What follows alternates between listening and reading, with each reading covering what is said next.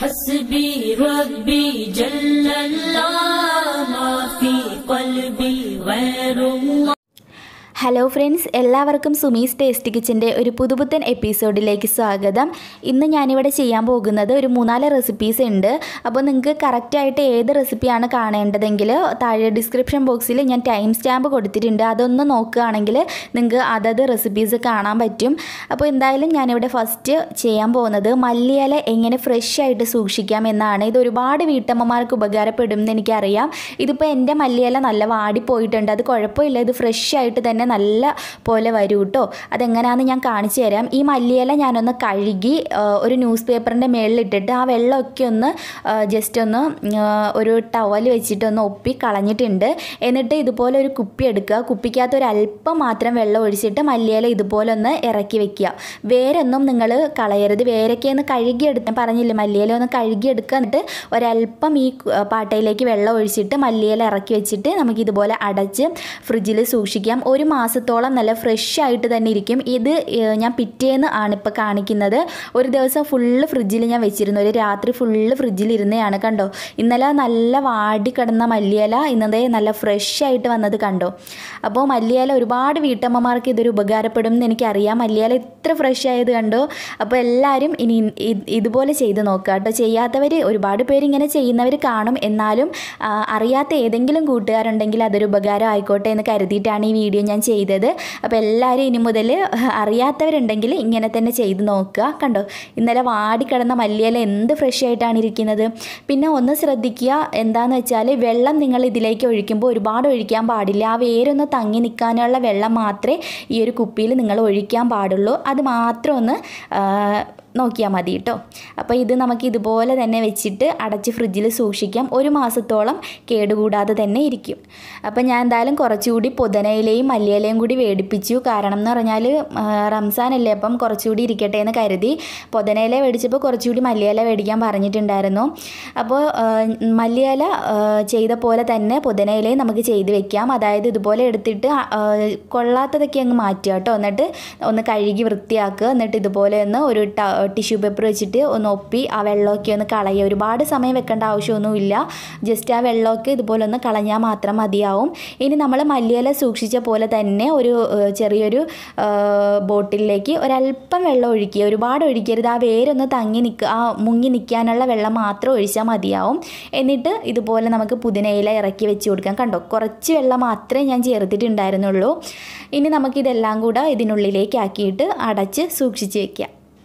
അപ്പോൾ ഇനി മുതൽ അറിയാത്ത കൂട്ടുകാർ ഇതുപോലെ തന്നെ ചെയ്ത് നോക്കുക. ഒരു മാസത്തോളം ഫ്രഷ് ആയിട്ട് തന്നെ നമുക്ക് ഇരിക്കും. അപ്പോൾ ഇത് ഞാൻ നേരത്തെ ഇന്നലെ മേടിച്ചിട്ട് സൂക്ഷിച്ച് വെച്ചിരുന്ന മല്ലിയിലയായിരുന്നു. കണ്ടോ, ഇതിലേക്ക് ഞാനിപ്പോൾ ഇന്ന് മേടിച്ചത് കൂടി ഇതിനുള്ളിലേക്ക് വെക്കുകയാണ്.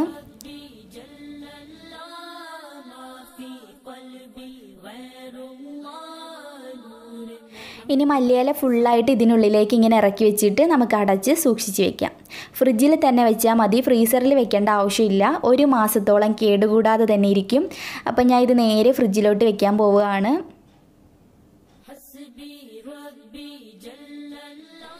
ഈ ഒരു റമദാൻ മാസത്തിൽ എല്ലാവരും വീട്ടിൽ കാണുന്ന ഒരു ഐറ്റമാണ് ഈന്തപ്പഴം.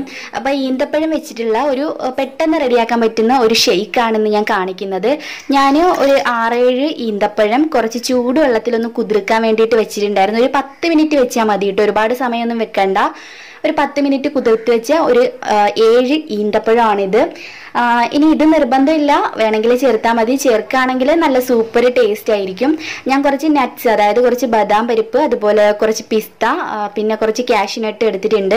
ഇതെല്ലാം കൂടെ ഈ മിക്സിയുടെ ജാറിലേക്ക് ഇട്ട് കൊടുക്കാം. 2 ടേബിൾ സ്പൂൺ വെച്ചിട്ട് എടുത്താൽ മതിയാവും.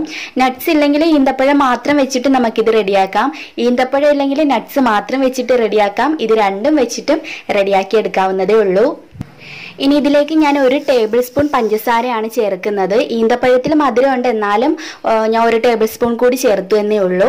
ഇനി ഇതെല്ലാം കൂടെ നല്ലപോലെ ഒന്ന് ബ്ലെൻഡ് ചെയ്തിട്ട് എടുക്കാം.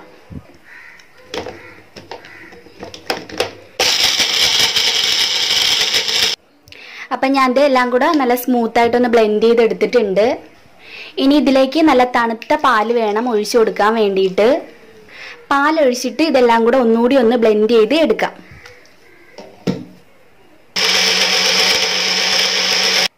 ഇനി ഇതിലേക്ക് നമുക്ക് കുറച്ചുകൂടി പാലൊഴിച്ച് കൊടുക്കാം. എന്നിട്ടൊന്ന് മിക്സ് ചെയ്തിട്ട് എടുത്താൽ മതി. ഏകദേശം ഞാനൊരു 2 കപ്പ് പാൽ ഇതിലേക്ക് ഒഴിച്ചിട്ടുണ്ട്.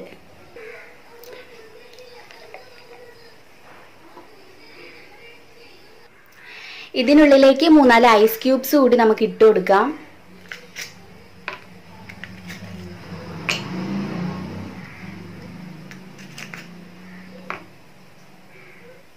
അപ്പോൾ റമദാൻ മാസത്തിലൊക്കെ റെഡിയാക്കാൻ പറ്റിയ നല്ലൊരു ഹെൽത്തി ഡ്രിങ്ക് ആണിത്. എല്ലാവരും ഒന്ന് ട്രൈ ചെയ്തിട്ട് നോക്കുക. ഞാൻ കുറച്ച് വൈറ്റ് സ്പ്രിങ്കിൾസ് ആണ് ഇട്ട് കൊടുത്തത്. ഒരു ഭംഗിക്ക് വേണ്ടിയിട്ട് ഇട്ട് കൊടുത്തു എന്നേ ഉള്ളൂ. അപ്പോൾ എല്ലാവരും ഒന്ന് ട്രൈ ചെയ്ത് നോക്കുക. നല്ല ഹെൽത്തി ആണ്. ശരിക്കും റമദാൻ മാസത്തിലൊക്കെ എപ്പോഴും നമ്മുടെ വീട്ടിൽ കാണുന്നതാണ് ഈന്തപ്പഴം. അപ്പോൾ എല്ലാവരും ഒന്ന് ട്രൈ ചെയ്തിട്ട് നോക്കുക. അടുത്തത് നമ്മൾ ചെയ്യുന്നത് സ്പ്രിംഗ് റോളൊക്കെ റെഡിയാക്കാൻ വേണ്ടിയിട്ട് ചെയ്യാൻ പറ്റിയ ഒരു ഷീറ്റാണ്. റവ വെച്ചിട്ടാണ് ഇത് ചെയ്യുന്നത്. മാത്രമല്ല ഇത് നല്ലതാട്ടോ, നല്ല ടേസ്റ്റിയാണ് ഇത് ഇങ്ങനെ ചെയ്യുന്നത്. ഞാൻ ഒരു വട്ടം ചെയ്തതാണ്, നല്ല സൂപ്പറായിരുന്നു. അപ്പം ഞാൻ കരുതി നിങ്ങൾക്ക് കൂടി ഇതൊന്ന് ഷെയർ ചെയ്ത് തരാം. ജാറിലോട്ട് 1 കപ്പ് റവ എടുത്തിട്ടുണ്ട്, അത് ഇട്ട് കൊടുക്കുകയാണ്. റവ റോസ്റ്റ് ചെയ്ത റവ കേട്ടോ ഞാൻ മേടിച്ചിട്ടുള്ളത്, അത് തന്നെയാണ് ഞാൻ ഇതിലേക്ക് ഇട്ട് കൊടുത്തത്. ഇനി ഇതിലേക്ക് 1/2 ടീസ്പൂൺ ഉപ്പ് കൂടി ചേർത്ത് കൊടുക്കാം. എന്നിട്ടിത് നല്ല പോലെ ഒന്ന് സ്മൂത്തായിട്ട് ബ്ലെൻഡ് ചെയ്തെടുത്തിട്ട് വരാം.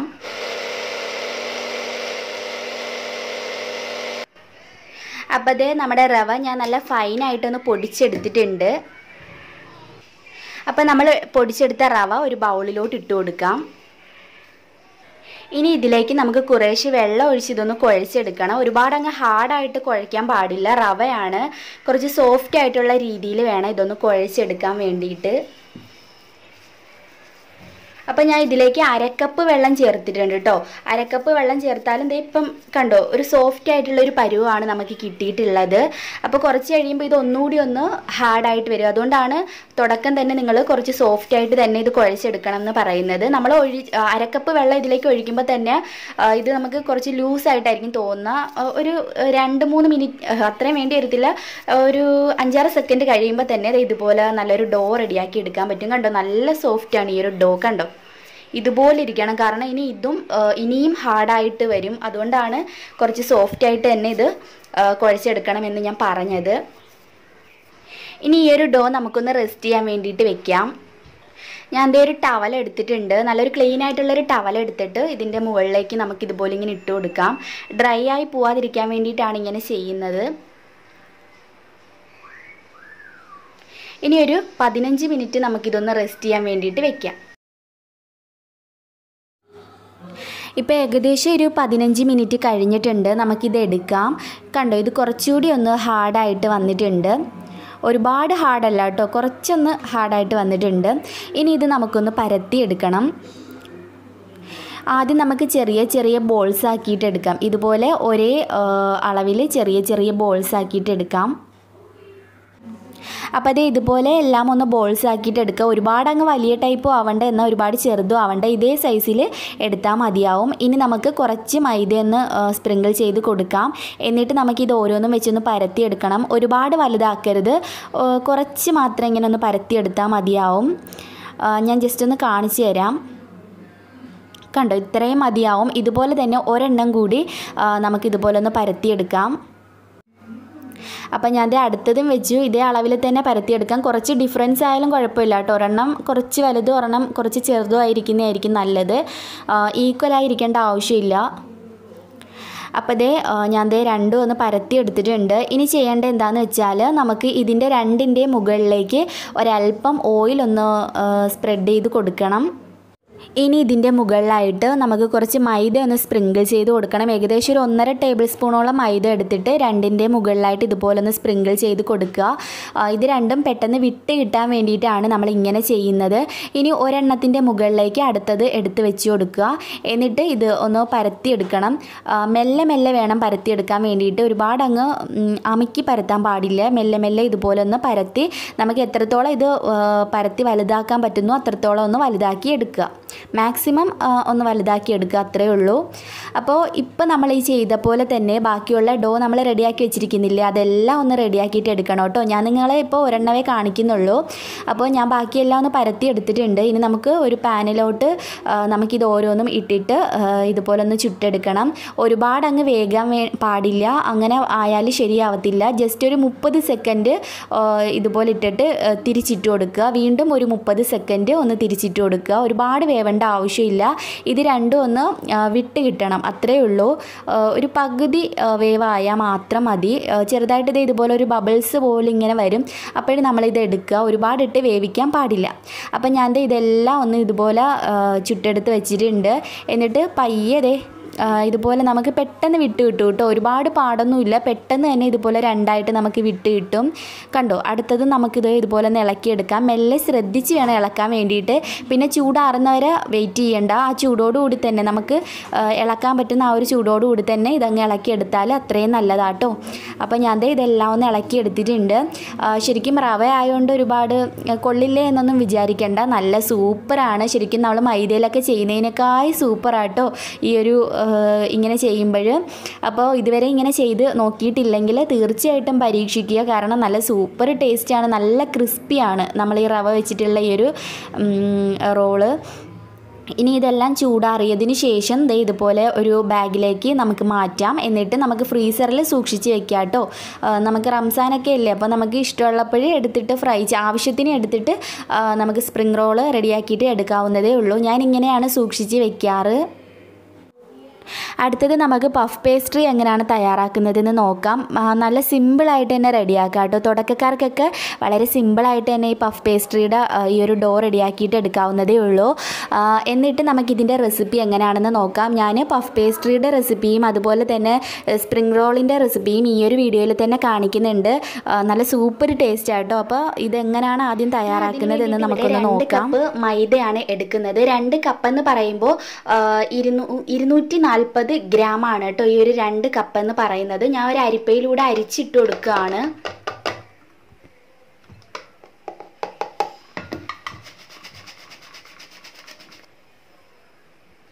ഇതിലോട്ട് തന്നെ ഞാനൊരു 1 ടേബിൾ സ്പൂൺ പഞ്ചസാര ചേർക്കുന്നുണ്ട്. ഒരുപാട് ചേർക്കണ്ട, പഫ് പേസ്ട്രി അല്ലേ. നമ്മൾ ചിലപ്പോൾ ഇനി ചിക്കൻ പഫ്സ് അങ്ങനെ പോലുള്ള സ്പൈസി ആയിട്ടുള്ള പഫ്സ് ഒക്കെ റെഡിയാക്കുമ്പോൾ ഒരുപാട് മധുരം ആവശ്യമില്ല. അതുകൊണ്ട് ഞാൻ 1 ടേബിൾ സ്പൂൺ പഞ്ചസാരയാണ് ചേർത്തിട്ടുള്ളത്. ഇനി ഇതിലേക്ക് ഉപ്പ് ചേർത്ത് കൊടുക്കുക. ഒരു 1/4 ടീസ്പൂൺ ഉപ്പ് ചേർക്കാം. ഇനി ഇതിലേക്ക് ഞാൻ പകുതി നാരങ്ങയുടെ നീരാണ് എടുത്തിട്ടുള്ളത്, അതുകൂടി ഒഴിച്ചു കൊടുക്കാം. ഇനി ഇതിലേക്ക് നമുക്ക് 1 ടീസ്പൂൺ ബട്ടർ കൂടി ചേർത്ത് കൊടുക്കാം. ഇനി ഇതെല്ലാം കൂടെ കൈവച്ച് തന്നെ ഇതുപോലെ ഒന്ന് കുഴച്ചെടുക്കണം. ഇനി ഞാൻ ഇതിലേക്ക് ചേർക്കാൻ പോകുന്നത് ഐസ് വെള്ളമാണ്. നല്ല തണുപ്പുള്ള വെള്ളമാണിത്. ഇത് നമുക്ക് കുറേശ്ശെ ഒഴിച്ചൊന്ന് കുഴച്ചെടുക്കാം. ഞാൻ ഇതിലേക്ക് ഒരു 1/4 കപ്പ് ഐസ് വെള്ളമാണ് ചേർത്തത്. 1/4 കപ്പ് വെള്ളം ചേർത്തിട്ടാണ് ഞാൻ ഇതുപോലെ ഇങ്ങനെ കുഴച്ചെടുത്തിട്ടുള്ളത്. അപ്പോൾ അതേ നമ്മുടെ ഡോ ഇവിടെ റെഡി ആയിട്ടുണ്ട്. ഒരു അല്പം കൂടി ബട്ടർ ഇതിൻ്റെ മുകളിലായിട്ട് ഇതുപോലെ ഒന്ന് സ്പ്രെഡ് ചെയ്തിട്ട് കൊടുക്കാം. ഒരു 5 മിനിറ്റ് എങ്കിലും ഇത് നന്നായിട്ട് നിങ്ങൾ കുഴച്ചെടുക്കണം കേട്ടോ. ഇനി ചെയ്യേണ്ടത് ഇത് നമുക്കൊന്ന് കവർ ചെയ്തിട്ട് ഒന്ന് ഫ്രിഡ്ജിലോട്ട് വെക്കണം. അതിന് മുമ്പായിട്ട് നമുക്ക് ഈ ഒരു ബൗളിലോട്ട് ഒരു അല്പം കൂടി മൈദ ഇതുപോലെ ഒന്ന് ഇട്ട് കൊടുക്കാം. ഇതിൻ്റെ മുകളിൽ നമ്മളിപ്പോൾ റെഡിയാക്കി വെച്ചിരിക്കുന്ന ഡോ വെച്ച് കൊടുക്കാം.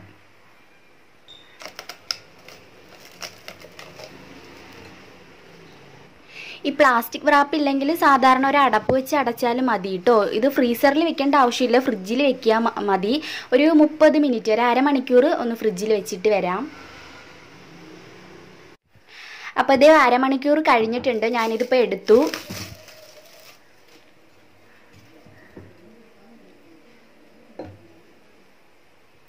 ഇനി ഈ ഡോ നമുക്കൊന്ന് പരത്തിയെടുക്കണം. ഒരല്പം മൈദ ഇട്ട് കൊടുത്തതിന് ശേഷം ഇതുപോലെ ഒന്ന് പരത്തിയെടുക്കാം.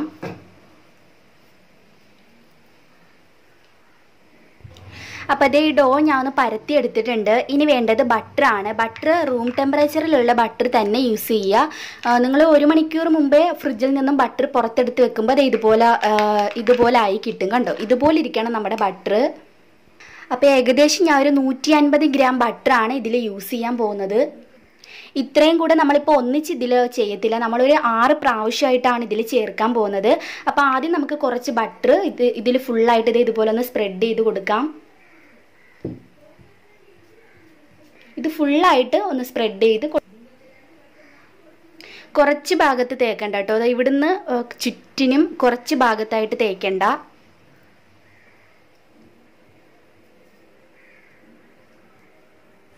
അപ്പം ഞാൻ 1 ടേബിൾ സ്പൂൺ ആണ് ഇതിലേക്ക് ചേർത്ത് കൊടുത്തത്. ഇനി നമുക്കിതൊന്ന് മടക്കി എടുക്കണം.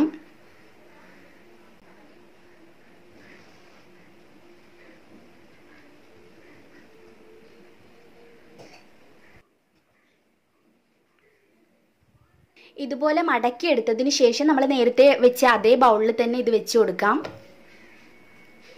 ഇനി ഞാൻ വീണ്ടും പ്ലാസ്റ്റിക്കിൻ്റെ റാപ്പ് വെച്ചിട്ടൊന്ന് കവർ ചെയ്യുകയാണ്. ഞാൻ പറഞ്ഞില്ല, ഇതില്ലെങ്കിൽ ഒരു അടപ്പ് വെച്ചിട്ട് നന്നായിട്ടൊന്ന് കവർ ചെയ്താലും മതി. വീണ്ടും നമുക്ക് ഇത് ഫ്രിഡ്ജിലോട്ട് തന്നെ വെച്ച് കൊടുക്കാം. ഒരു 10 മിനിറ്റ് ഫ്രീസറിൽ വെച്ചാലും മതി കേട്ടോ. ഒരുപാട് ടൈം ഫ്രീസറിൽ വെക്കാൻ പാടില്ല. നിങ്ങൾക്ക് പെട്ടെന്ന് എടുക്കണം എന്നുണ്ടെങ്കിൽ ഫ്രീസറിലോട്ട് വെച്ച് കൊടുക്കുക.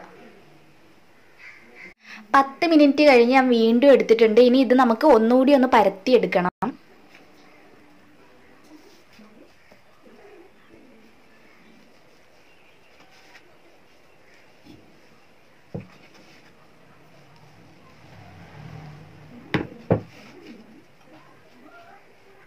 അപ്പോൾ അതേ ആ ഡോ ഒന്നുകൂടി ഒന്ന് വലുതാക്കി ഞാൻ പരത്തി. ഇനി വീണ്ടും നമുക്ക് ബട്ടർ ഇതുപോലെ ഒന്ന് തേച്ച് കൊടുക്കാം. Hasbi Rabbi Jalallah Maafi albiGhair Muhammad. ഇനി നമ്മൾ വീണ്ടും അതേ ബൗളിൽ തന്നെ ഒന്നുകൂടി ഒന്ന് ഫ്രീസറിലോട്ട് വെക്കുകയാണ്. 10 മിനിറ്റ് ഫ്രീസറിൽ വെച്ചിട്ട് ഒന്നുകൂടി ഒന്ന് വരാം. ഇനി ചെയ്യേണ്ടത് 10 മിനിറ്റ് ഫ്രീസറിൽ വെക്കുക, എടുക്കുക. നമ്മളിപ്പോൾ ചെയ്ത ഇതേ സ്റ്റെപ്പ് വീണ്ടും ചെയ്യുക. അതായത് ഇത് പരത്തിയിട്ട് ബാക്കി വന്ന ബട്ടർ കൂടി സ്പ്രെഡ് ചെയ്ത് കൊടുത്തിട്ട് ഒന്നുകൂടി വെക്കുക. അത് ഞാൻ കാണിക്കുന്നില്ല കേട്ടോ. അപ്പോൾ അങ്ങനെ കൂടി ചെയ്യുക. അപ്പം ഞാൻ നമ്മുടെ പഫ് പേസ്ട്രി 2-3 പ്രാവശ്യം ഒന്നുകൂടെ ചെയ്തായിരുന്നു കേട്ടോ. ബാക്കി ബട്ടറും കൂടെ തേച്ച് വെച്ചിരുന്നതാണ്. കുറച്ചുകൂടി മൈദ ഇട്ടിട്ട് ഇത് നമുക്ക് ഒന്നുകൂടി ഒന്ന് പരത്തിയെടുക്കണം. ഇങ്ങനെ ചെയ്യുമ്പോൾ പെട്ടെന്ന് നമുക്ക് ചെയ്യാൻ പറ്റും. ആദ്യമൊക്കെ തുടക്കക്കാരൊക്കെ പഫ് പേസ്ട്രി ഈ ഒരു രീതിയിൽ തന്നെ ചെയ്യുന്നതായിരിക്കും നല്ലത്. ഇനി ഇത് നമുക്കൊന്ന് കട്ട് ചെയ്ത് കൂടി എടുക്കണം.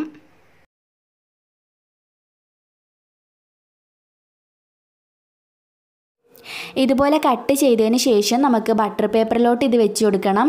പിന്നെ നമുക്കിത് എപ്പോഴാണോ ആവശ്യം അപ്പോഴും ചെയ്താൽ മതി കേട്ടോ. ഇത് നിങ്ങൾക്ക് ഒരുപാട് ദിവസമൊക്കെ സൂക്ഷിച്ച് വെക്കാനാണെങ്കിൽ ഫ്രീസറിൽ തന്നെ വെക്കുക. അല്ലെങ്കിൽ 1 വീക്കൊക്കെ മതി എന്നുണ്ടെങ്കിൽ ഫ്രിഡ്ജിൽ വെച്ചാലും മതി കേട്ടോ. അപ്പോൾ ഫ്രീസറിലാണെങ്കിൽ കേടുകൂടാതെ തന്നെ ഇരുന്നോളും, കുഴപ്പമൊന്നുമില്ല. നമ്മൾ എപ്പോഴാണോ പഫ്സ് റെഡിയാക്കുന്നത് അതിന് ഒരു 2 മണിക്കൂർ മുന്നേ ഒന്ന് പുറത്തെടുത്ത് വെക്കുകയാണെങ്കിൽ ആ തണുപ്പൊക്കെ അങ്ങ് മാറിക്കിട്ടും. നമുക്ക് നല്ലപോലെ പഫ്സ് റെഡിയാക്കി എടുക്കാനും പറ്റും കേട്ടോ. അപ്പോൾ അത് ഇതുപോലെയാണ് നമ്മൾ പഫ് പേസ്ട്രി ഒന്ന് സൂക്ഷിച്ച് വെക്കേണ്ടത്. അപ്പോൾ ഇതുപോലെ തന്നെ ഒരു അടുത്ത ബട്ടർ പേപ്പർ ഇതിൻ്റെ മുകളിൽ വെച്ച് കൊടുക്കുക. എന്നിട്ട് അതിൻ്റെ മുകളിൽ അടുത്ത പഫ് പേസ്ട്രി വെക്കുക. ഇങ്ങനെയാണ് ഞാനിത് ചെയ്യാറ്. ഇതുപോലെ എല്ലാം ഒന്ന് അടുക്കി വെച്ചതിന് ശേഷം നമുക്ക് മറ്റൊരു ബട്ടർ പേപ്പർ വെച്ച് ഇത് ഫുള്ളായിട്ടൊന്ന് കവർ ചെയ്ത് കൂടി എടുക്കാം. എന്നിട്ട് ഫ്രീസറിൽ സൂക്ഷിച്ച് വെക്കാം. ഇനി അടുത്തതായിട്ട് നമുക്ക് ഇതിനെല്ലാം പറ്റിയിട്ടുള്ള ഒരു ഫില്ലിങ് റെഡിയാക്കിയിട്ട് എടുക്കാം. നല്ല സൂപ്പർ ടേസ്റ്റ് ആട്ടോ ഈ ഒരു ഫില്ലിങ്. അപ്പോൾ എങ്ങനെയാണ് ഈ ഒരു ഫില്ലിങ് റെഡിയാക്കി എടുക്കുന്നതെന്ന് കൂടി നമുക്ക് നോക്കാം.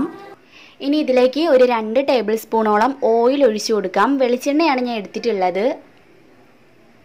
ഇനി ഇതിലേക്ക് ചെറുതായിട്ട് കട്ട് ചെയ്ത് വെച്ചിരിക്കുന്ന മല്ലിയില ചേർത്ത് കൊടുക്കാം. മല്ലിയില അല്ലെങ്കിൽ കറിവേപ്പില ചേർത്ത് കൊടുത്താലും മതിയാവും. ഇനി ഇതിലേക്ക് ഒരു സവാള, ഞാൻ 3 സവാള എടുത്തിട്ടുണ്ട് കേട്ടോ. 3 സവാള ചെറുതായിട്ട് കൊത്തി എരിഞ്ഞതാണ്, അതുകൂടി ഇതിലേക്ക് ഇട്ട് കൊടുക്കാം. പിന്നെ ഞാൻ എടുത്തിട്ടുള്ളത് ക്യാബേജ് ആണ്. ക്യാബേജും ഞാൻ അതേ അളവിന് തന്നെയാണ് എടുത്തിട്ടുള്ളത്.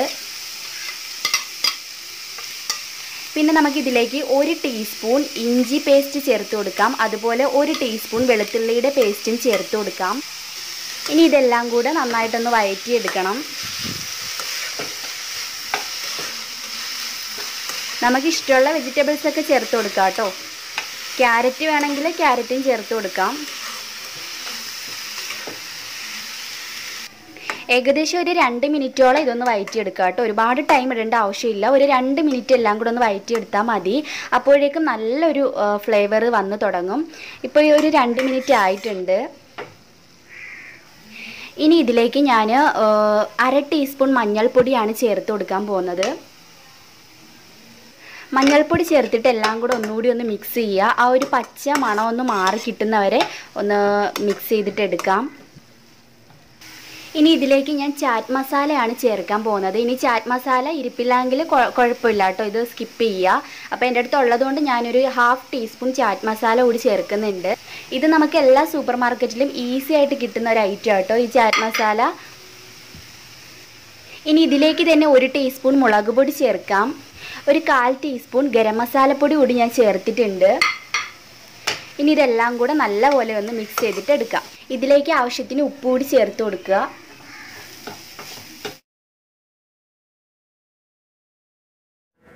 ഇനി ഇതിലേക്ക് ഞാൻ ചേർക്കാൻ പോകുന്നത് 2 മുട്ട ഞാൻ പുഴുങ്ങിയെടുത്തിട്ടുണ്ടായിരുന്നു. മുട്ട ഞാൻ ചെറുതായിട്ടൊന്ന് കട്ട് ചെയ്താണ് ഇതിലേക്ക് ചേർക്കുന്നത്. അപ്പോൾ കുറച്ചുകൂടി ഒന്ന് ടേസ്റ്റി ആയിട്ട് കിട്ടും കേട്ടോ. എന്നിട്ട് എല്ലാം കൂടെ ഒന്ന് മിക്സ് ചെയ്തിട്ട് വെക്കുക. ഇത്രയേ ഉള്ളൂ. ഇനി നമുക്ക് തീ ഓഫ് ചെയ്യാം. എന്നിട്ട് നമുക്ക് സ്പ്രിംഗ് റോൾ റെഡിയാക്കണം. അതുപോലെ തന്നെ നമുക്ക് പഫ്സ് കൂടി റെഡിയാക്കിയിട്ട് എടുക്കണം. അതിന് രണ്ടിനും ഞാൻ ഈ ഒരു ഫില്ലിങ് തന്നെയാണ് റെഡിയാക്കാൻ പോകുന്നത്. നല്ലൊരു ഫില്ലിങ് ആട്ടോ ഇത്. നമ്മൾ ഏത് പഫ്സ് റെഡിയാക്കുമ്പോഴും ഈ ഒരു ഫില്ലിങ് നല്ല ടേസ്റ്റി ആയിരിക്കും. അപ്പോൾ ഒന്ന് ട്രൈ ചെയ്ത് നോക്കുക കേട്ടോ. ഫസ്റ്റ് നമുക്ക് സ്പ്രിംഗ് റോൾ ഒന്ന് റെഡിയാക്കിയിട്ട് എടുക്കാം. നമ്മൾ റവ വെച്ചിട്ടുള്ള ആ ഒരു ഇത് റെഡിയാക്കിയില്ലേ, അത് ആദ്യം എടുത്ത് വെക്കുക. ഇതിലേക്ക് നമ്മൾ റെഡിയാക്കിയിട്ടുള്ള ഫില്ലിങ് സൈഡിൽ കുറച്ചൊന്ന് വെച്ച് കൊടുക്കുക. ഒരുപാട് അങ്ങ് വെച്ച് കൊടുക്കരുത്, കുറച്ച് ആവശ്യത്തിന് വെച്ച് കൊടുക്കുക. ഇതുപോലെ വെച്ച് കൊടുത്തതിന് ശേഷം നമുക്കിതൊന്ന് ഫോൾഡ് ചെയ്തിട്ട് എടുക്കണം. അതെങ്ങനെയാണ് ഞാൻ കാണിച്ചു തരാം. അതിന് വേണ്ടിയിട്ട് ആദ്യം നിങ്ങൾ കുറച്ച് മൈദ പേസ്റ്റ് ഒന്ന് റെഡിയാക്കിയിട്ട് എടുക്കണം കേട്ടോ. മൈദ പേസ്റ്റ് ഞാൻ കുറച്ച് ഒരു ടേബിൾ സ്പൂൺ മൈദയിലേക്ക് 1 ടേബിൾ സ്പൂൺ വെള്ളം കൂടി ചേർത്തിട്ട് ഒന്ന് മിക്സ് ചെയ്തിട്ട് എടുത്താൽ മതി. മൈദ പേസ്റ്റ് ആവും. എന്നിട്ട് ഇതിൻ്റെ ചുറ്റാകിയത് ഇതുപോലെ ഒന്ന് സ്പ്രെഡ് ചെയ്തിട്ട് കൊടുക്കാം.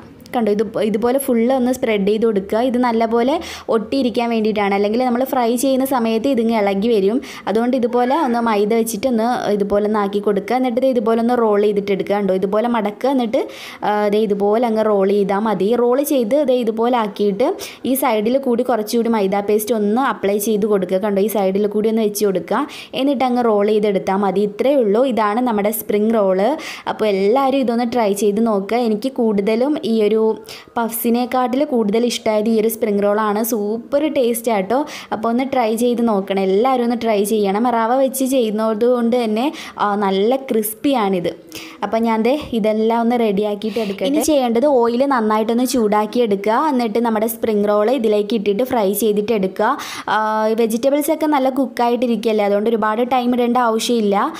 ആദ്യം ഫുൾ ഫ്ലെയിമിൽ ഇടുക. എന്നിട്ട് കുറച്ച് കഴിയുമ്പോൾ ഒന്ന് തീയൊന്ന് കുറച്ച് വയ്ക്കുക. എന്നിട്ട് ഒരു മീഡിയം ഫ്ലെയിമിൽ ഇട്ടിട്ട് നല്ലൊരു ഗോൾഡൻ നിറം ആവുന്നവരെ ഇതൊന്ന് ഫ്രൈ ചെയ്തിട്ട് എടുത്താൽ മതി.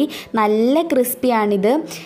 അപ്പോൾ ഇതിവിടെ റെഡി ആയിട്ടുണ്ട്. ഇത് നമുക്ക് ഒരു സൈഡിലോട്ട് വെക്കാം. അപ്പോൾ ബാക്കിയുള്ളത് കൂടി ഞാൻ ഒന്ന് ഫ്രൈ ചെയ്തിട്ട് എടുക്കട്ടെ. എന്നിട്ട് ഞാൻ നിങ്ങളെ കാണിച്ചു തരാം. അപ്പോൾ നമ്മുടെ സ്പ്രിംഗ് റോൾ ഇവിടെ റെഡി ആയിട്ടുണ്ട്. തീർച്ചയായിട്ടും ട്രൈ ചെയ്ത് നോക്കുക. നമ്മുടെ റമദാൻ മാസത്തിലൊക്കെ ചെയ്യാൻ പറ്റിയൊരു നല്ലൊരു ഡിഷാട്ടോ ഇത്. എല്ലാവരും ഒന്ന് ട്രൈ ചെയ്ത് നോക്കുക. നിങ്ങളുടെ കമൻസ് എന്നെ അറിയിക്കാൻ വേണ്ടിയിട്ട് മറക്കരുത്.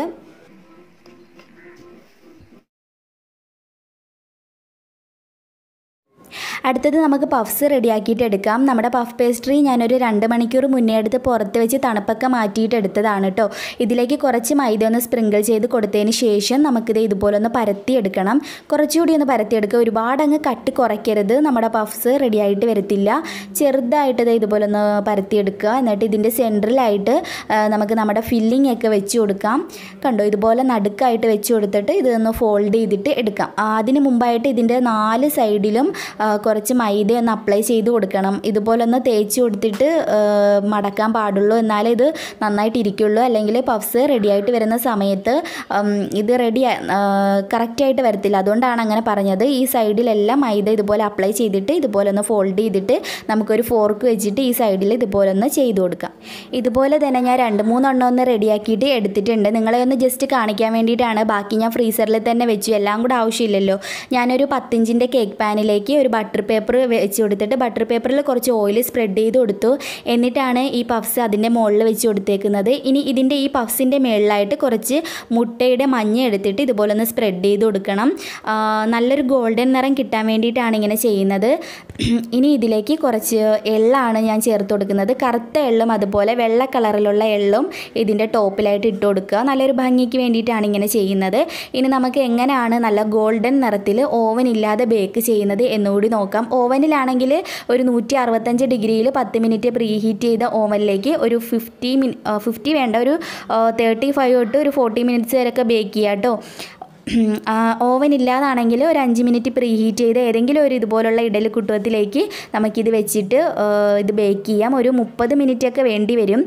ഞാനിപ്പോൾ ഒരു 30 മിനിറ്റിന് ശേഷം ഇതൊന്ന് ഓപ്പൺ ചെയ്തിട്ടുണ്ട്. എന്നിട്ട് ഇതൊന്ന് തിരിച്ചിട്ട് കൊടുക്കണം. നമ്മുടെ പഫ്സ് ഒന്ന് തിരിച്ചിട്ട് കൊടുത്തിട്ട് വീണ്ടും അടച്ചു വെച്ച് ഒരു 10-15 മിനിറ്റ് കൂടി ഒന്ന് വെക്കുകയാണെങ്കിൽ ആ പുറം ഭാഗവും ഒന്ന് നല്ലൊരു ഗോൾഡൻ നിറത്തിലായി കിട്ടും. അപ്പോൾ ഇനി നമുക്കൊന്ന് തുറന്ന് നോക്കാം. എന്നിട്ടൊന്ന് തിരിച്ചിട്ട് കൊടുക്കാം. കണ്ടോ, നല്ലൊരു നിറം വന്നിട്ടുണ്ട്. അപ്പോൾ ഇതുപോലെ ചെയ്താൽ മതി. ഓവൻ ഇല്ലാത്തവർ ഇതുപോലെ ചെയ്താൽ മതി. അപ്പോൾ സിമ്പിളായിട്ട് തന്നെ നമ്മുടെ പഫ്സ് ഇവിടെ റെഡി ആയിട്ടുണ്ട്. അപ്പോൾ എല്ലാവരും ഒന്ന് ട്രൈ ചെയ്തിട്ട് നോക്കുക. വീട്ടിൽ തന്നെ നമ്മളിത് ചെയ്തെടുക്കുമ്പോൾ അതൊരു സന്തോഷമല്ലേ. അപ്പോൾ വീഡിയോ ഇഷ്ടമായിട്ടുണ്ടെങ്കിൽ തീർച്ചയായിട്ടും ലൈക്ക് ചെയ്യാൻ വേണ്ടിയിട്ട് മറക്കരുത്. അതുപോലെ നിങ്ങളുടെ ഫ്രണ്ട്സ് ആൻഡ് ഫാമിലിക്കൊക്കെ ഈ വീഡിയോ ഷെയർ ചെയ്ത് കൊടുക്കുക. പിന്നെ ഇതുവരെയും ഈ ചാനൽ സബ്സ്ക്രൈബ് ചെയ്യാത്ത ഏതെങ്കിലും കൂട്ടുകാരുണ്ടെങ്കിൽ കൂടെ സബ്സ്ക്രൈബ് ചെയ്ത ശേഷം കൂടെ വരുന്ന ബെല്ലൈക്കൺ കൂടി ഒന്ന് ക്ലിക്ക് ചെയ്ത് വെച്ചേക്കുക. അപ്പോൾ ഞാൻ ഇതൊന്ന് കാണിച്ചു തരാം, ഒന്ന് കട്ട് ചെയ്ത് കൂടി കാണിച്ചു തരാം.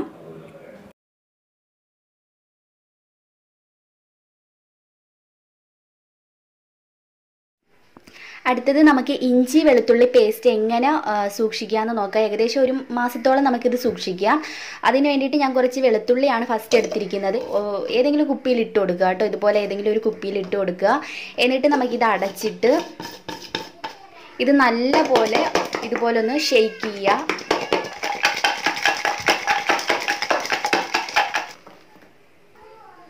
ഇനി ചെയ്യേണ്ടത് ഇതിൻ്റെ തൊലിയൊക്കെ ഒന്ന് മാറ്റിയെടുക്കണം.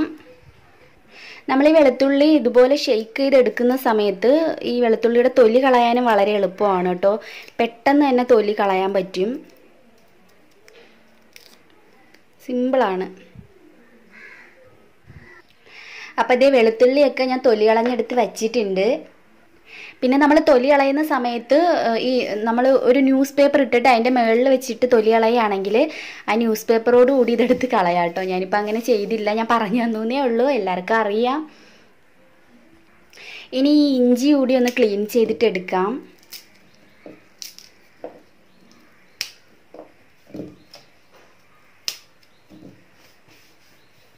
ഞാൻ ഇഞ്ചി ക്ലീൻ ചെയ്യുന്നത് ഇതുപോലെ ഒരു സ്പൂൺ വെച്ചിട്ടാണ് കേട്ടോ. അതാകുമ്പം നല്ല പോലെ ക്ലീൻ.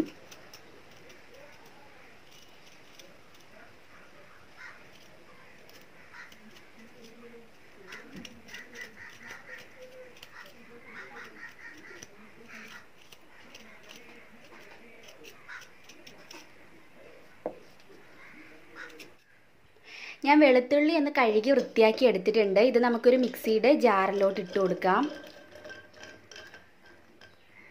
ഇനി ഇത് നല്ല സ്മൂത്തായിട്ടൊന്ന് ബ്ലെൻഡ് ചെയ്തെടുക്കണം.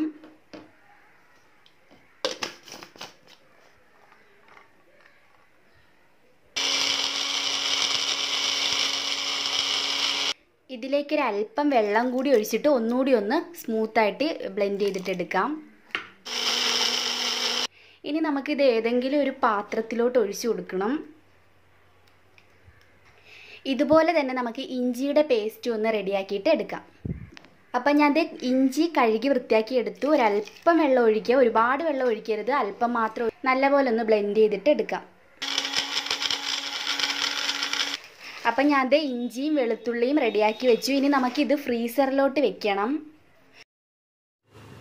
ഫ്രീസറിൽ സൂക്ഷിച്ച് വെക്കുകയാണെങ്കിൽ ഒരു മാസത്തോളം കേടുകൂടാതിരിക്കും കേട്ടോ. താഴെ വെക്കുകയാണെങ്കിൽ ചിലപ്പോൾ ചീത്തയാവാൻ സാധ്യതയുണ്ട്.